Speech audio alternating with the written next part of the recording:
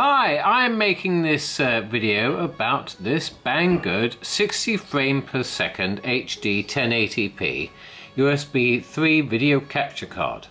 Right, I purchased this and it arrived. Here it is. It's looking very smart. Anyway, so this worked, right, for about 3 minutes. Then it got hot and stopped working. And when it stops working, this is what you get. You get a black screen. Look, black, nothing at all. But then when you let it cool down again, then it starts working again. So all in all, right, this little puppy is useless.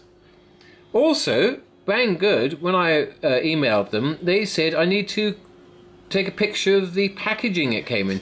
That went out to recycling long ago. Anyway, if you have a complaint like this, right, and you purchase one of these, right, go to PayPal and start a case if Banggood don't look after you. Okay, all the best.